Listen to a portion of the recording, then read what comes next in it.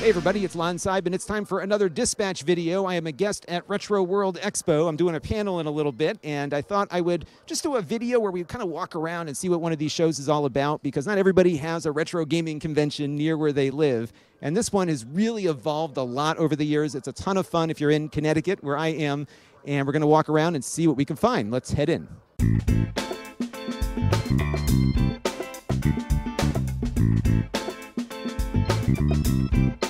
Hey, look who I stumbled into here. This is Eposvox. How are you? Hey, doing great. How are you? So what do you like about coming to a retro game show? I know that's kind of, you've always had an interest in this, but of course your content is far more than that. Yeah, I love seeing the different ways that everyone can really get into their hobbies. Because as you mentioned, like I have my own focus on retro gaming as a side thing, but like this is all in on it. And so I get to take little ideas without having to be, completely wrapped up in it 24/7. And so I get to try to avoid spending too much money at these kinds of things, but usually come away with some good stuff. I have no room in my bag already, so that's how I get away with it. And Eposvox, if you're not familiar with him, you go by the streaming professor. So if you're looking to learn how to stream things, he's your man. And streaming retro is really hard, right? So what would you say is there's no single best way, but what is your preferred way if you're trying to do a CRT and also do an HDMI? What do you think is the best way to go?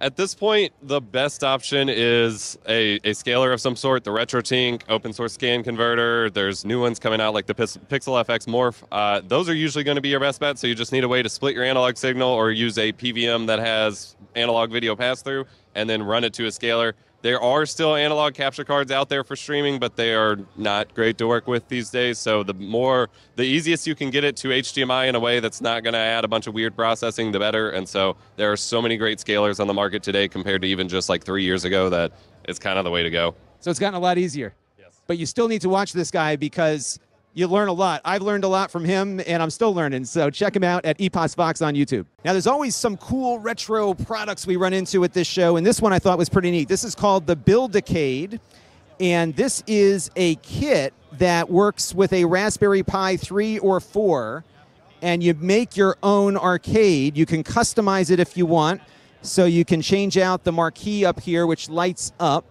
and it looks kind of similar to some of the pre-configured ones you can buy, but this, of course, is a lot more interesting due to the fact that you can install a Raspberry Pi and run whatever you want on it.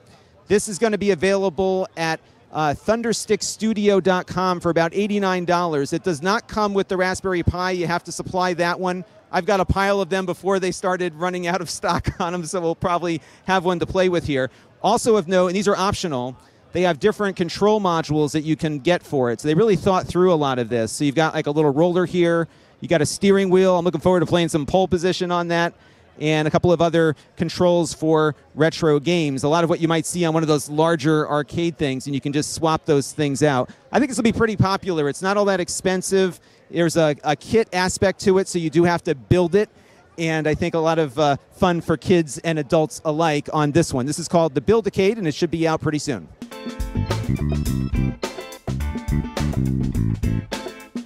Now, one of the fun things about coming to one of these shows is you can kind of get your collection up to speed, and there are vendors all over the place. You can buy loose cartridges, things that are more common, and then you've got some less than common things that you can find like in cases over here. And one of the things that I love about coming to these shows is that you forget about what the original boxes look like. They were such an afterthought back in the day. You'd get your birthday gift or your Christmas gift, you opened it up, you tossed it out, and somehow those boxes, for me at least, bring back a flood of memories. And you have some original system boxes here. You'll see these all over the place. The price, of course, goes up the more complete the device is, but I have been slowly recollecting all the things that I once tossed out as garbage, and that's why they're so rare. So I'm with Joe, who might be familiar to a lot of you because he's the man behind the new 8-Bit Heroes. It started as a movie, and now it's a full development environment for the NES. Tell us more about it. Yeah, correct. So basically when I was an 8-year-old kid, I was Mr. Nintendo, and I... As we all were. Right. And but for me, it wasn't like a passive thing. Like I wanted to create. It made me want to create things. And so I, at the time, created illustrations for the game I wanted to create and sent them to Nintendo of America. I sent them to Nintendo Power's address. Please send us the stuff I need to make my game, right? And of course, they sent them back to me. Sorry, we can't take on some game ideas, and it's heartbroken, whatever. Those ended up sort of lost to time. 30 years later, when I found them, I was like, I'm a game developer. I can make that. So my production partner at the time said, we should make that game for the NES, and we should make a documentary about the homebrew scene, and why people are making NES games, why you're making a NES game, all that stuff. So we made a film about it, and we were making our game, and over the process of making our game, we were making these little sort of tools that would help us mine for the assembly data that we were creating and make it easier to develop. And by the time we were finished with that game, we looked back and we said, oh my God, we have a tool that can make NES games, right? So we put it out in the world, and we said, hey, if people are interested in this, maybe we'll refine it and make more of a public tool. And that's what we did. That was the birth of NES Maker. And this is NES Maker right here? Yep. So it's not actually a disc.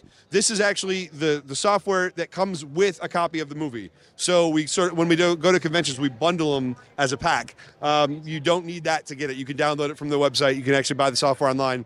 But yeah, so then at that time, we took the game that we had created and we said, man, imagine if we had this tool when we started this project, right? So we cut off where we were and we made that game a prequel quest, and now we're working with the tools to make like sort of our magnum opus version of it, right?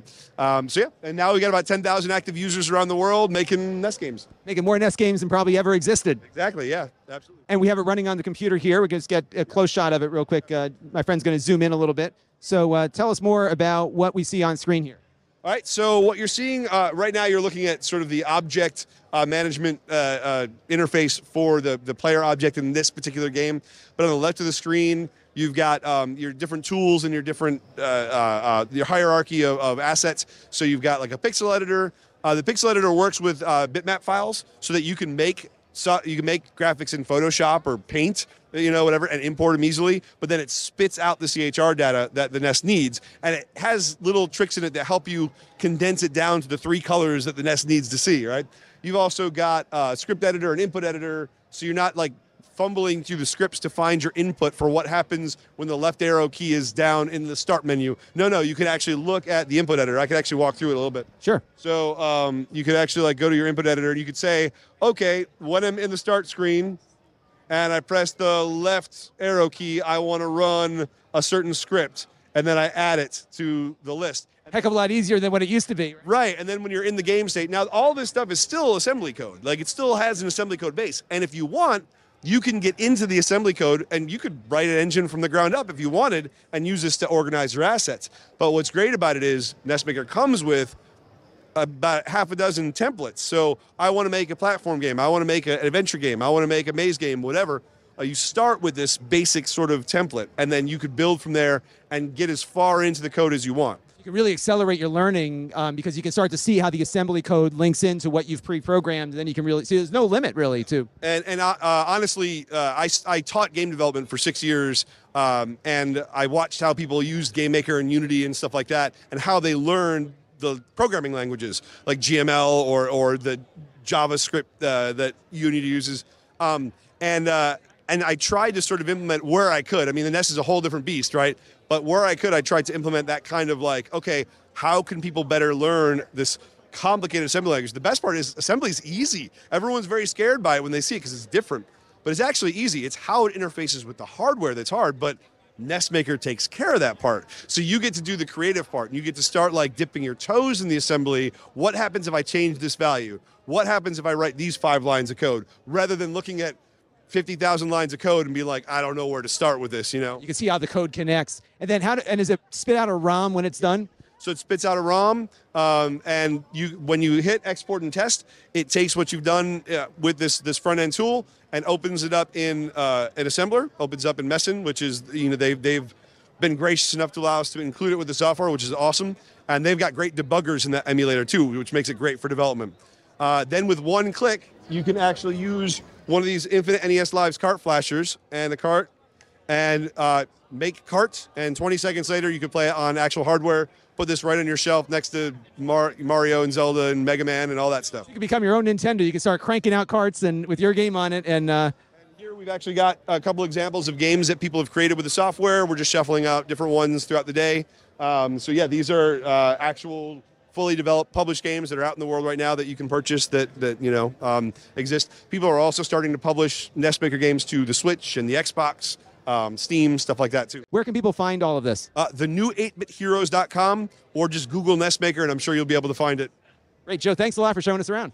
And of course, they've got a great selection of arcade games here, all the originals here functioning. This is the original Pac-Man here. Got Galaga, looks like it's taking a break here. Double Dragon. Some of these are in better condition than others, but it's really fun to just play some of these games again and see them stacked up right next to each other. I used to go to arcades that looked like this, where you had just hundreds of square feet of video games after video game after video game. And these, of course, are all free to play, including this one, the Teenage Mutant Ninja Turtles, which is one that was at my local Dairy Queen. When I was growing up, there were video games like this everywhere, the bowling alley, the Pizza Hut, and everybody had a different game. And there's something about the sound of all of these arcade cabinets just blaring away, mixing together, that really brings you back to the 80s. All right, I lost my cameraman, but I am here with my good buddy Bob from RetroRGB. How's it going, Bob? Hey, what's up, Lon? Great to see you. Show's been awesome, so it's a lot of fun here. It's always a good vibe here, and it gets better every time, doesn't it? Yeah, definitely. And it's also really cool to see both a mix of new faces and people come back. And I'm like, I remember you from last year. So it's always a good time here. We're sort of local. We won't reveal our exact locations for security reasons. Secure, undisclosed RGB location. We'll just say that we're within driving distance. I think that's fair. That's fair to say. And we've been coming to the show every year. It gets better and better. Yeah. What are you working on? What's the latest thing on RetroRGB? We've got a lot of content together. People can get your origin story, but what's happening now? I mean, I know this is a cheesy answer, but the past month or two, all I've been working on is getting people here. We have people flying from all over the world. Ronnie came from Lebanon. Artemio came from Mexico City. It's been kind of crazy getting this to work, but that's once this is over, I'll jump back in, and I'm kind of doing some audio stuff soon, too, which is going to be a little bit interesting. You're a musician. People don't realize that about you, right? Yeah, I used to be, but but audio. The problem with audio is when you have a video comparison, you could show anybody a picture and you could see the difference. But audio, how are you going to do a comparison? What speakers are you listening to? What headphones? So it took a long time for me to figure out how to present that to people, and I think people are going to dig some of the audio stuff because all of Artemio's work with MD Fourier really changed the game because now we have actual analysis graphs to see. So, yeah, other than the Sega triple bypass for the Genesis consoles, there hasn't been much on the audio side, but we're going to change that. All right, so here you heard it here first. Audio is the next frontier, so you may have to add like A to the RetroRGB, maybe. Yeah, that's funny. Yeah, that's maybe, but getting started is pretty cool. And the good thing is you can find stuff cheap, like a really good 2-channel receiver. It's not like BVMs. You don't have to drop $1,000. You can spend a couple $100 and get really good audio. So hopefully I'll be able to help people with that at some point. Excellent. Well, you certainly helped me, and I've spent a lot of money because of you. So it's you're doing the Lord's work here. So and you keep doing you, Lon. I love your videos.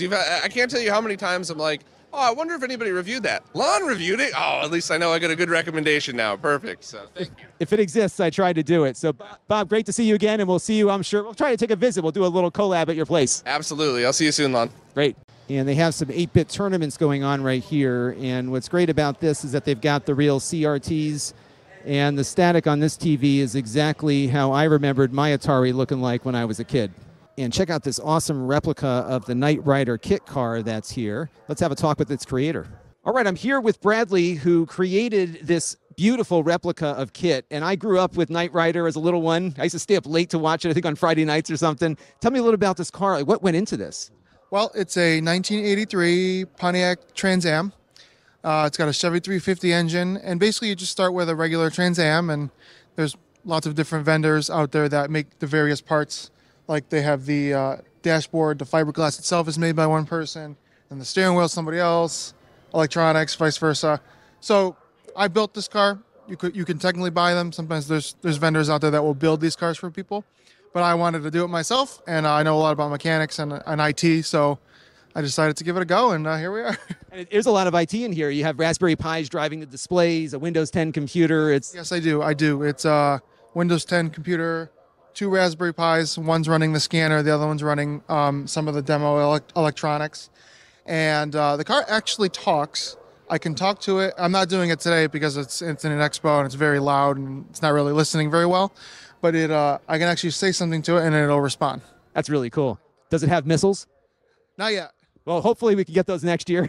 Oh, yeah, I hope so. Yeah, absolutely. Excellent. Well, thank you for showing us around. It's a beautiful piece of work here, and I think something that a lot of Knight Rider fans will appreciate. Thank you very much for taking the time to interview me. Now, how can people find you? I guess you can book this car for different events and whatever. I'm not really doing that right now, but you feel free to give me a follow. I'm on Instagram, Knight2000CT, and my website is Knight2000CT.com. Excellent. Thank you very much. All right, so that is going to do it for this trip to Retro World Expo. Normally I spend more time here and I have a little bit more to talk about, but I've got to get on a plane and get over to the Space Center for the launch of Artemis 1. So we'll do more next year at Retro World Expo. But I have to say, this show gets better and better every year. So if you're in Connecticut, definitely check it out, because if you are a retro game fan like me, you could definitely spend a day or two roaming around the halls here and finding a lot of stuff to be nostalgic about, and perhaps find some new areas of retro gaming that you hadn't explored before. That's going to do it for this dispatch. Until next time, this is Lon.TV. Thanks for watching. This channel is brought to you by the Lon.TV supporters, including gold level supporters Chris Allegretta, Brian Parker, Hot Sauce and Video Games, Baby Metal Fox God, Tom Albrecht, Amda Brown, Matt Zagaya, and Tech Time with Eric. If you want to help the channel, you can by contributing as little as $1 a month.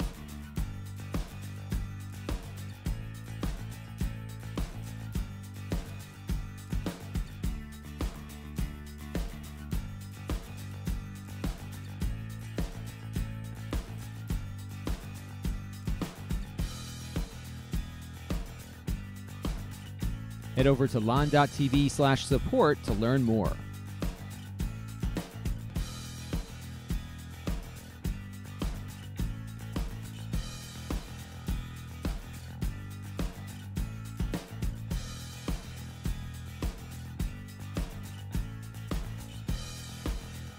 And don't forget to subscribe. Visit lon.tv/s.